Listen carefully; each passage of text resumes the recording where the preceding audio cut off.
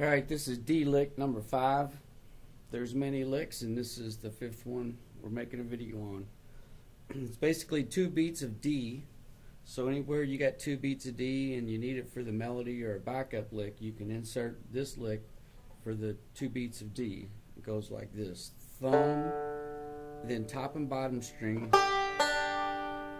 and then this finger, bottom string, 4th fret this finger. So that's it.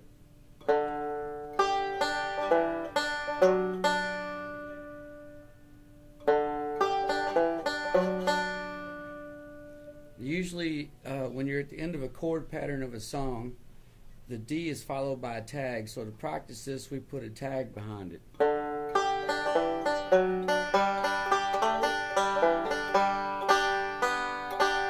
So we do the D lick, tag, do it again.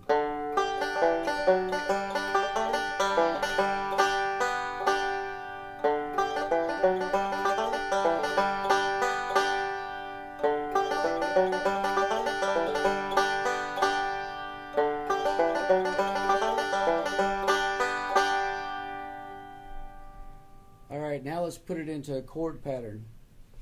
Let's use this chord pattern here. We're going to go G, 2, 3, 4, C,